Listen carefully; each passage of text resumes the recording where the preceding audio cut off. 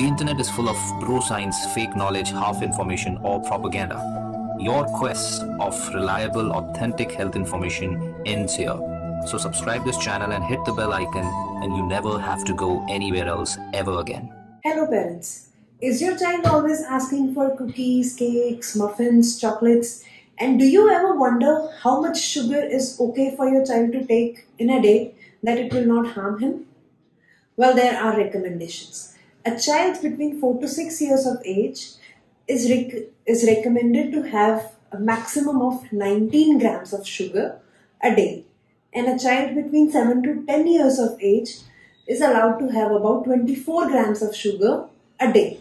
The 24 and 19 grams are of free sugar, the plain free sugar, not the sugar that is present in our food or fruits. So, why is this recommendation? Because the children in this age group are the ones that are predisposed to the greatest amount of tooth decay and obesity, because this is the age where permanent teeth are coming, so cavities, gum decay, gum problems, tooth decay, they all start arising if they start having a high sugar content food. So you as parents, what you can do? Read the labels of what you are giving your child.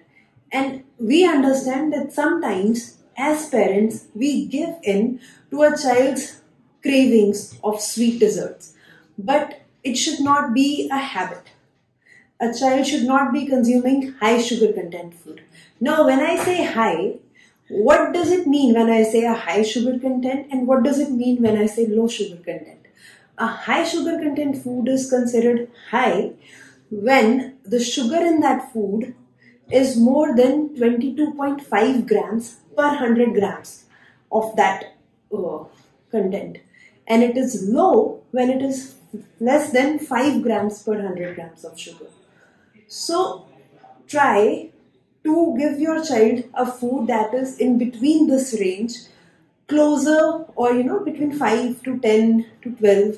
So there is a margin throughout the day what he can consume. Not always giving, because even cookies, biscuits like Oreos, they have about 30-38 grams of sugar. So try to limit your sugar content. And these days it is summer, we are making lots of shakes and smoothies, so the sugar content is anyways going up.